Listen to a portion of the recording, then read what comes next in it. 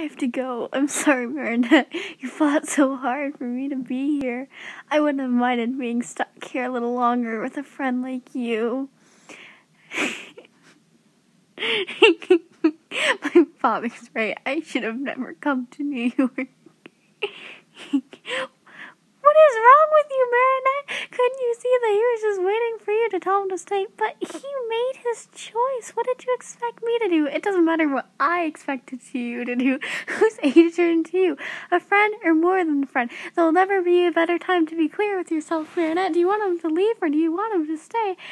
Adrian! Stay! I already lost Cat Noir and can't lose Adrian too. No! Come back!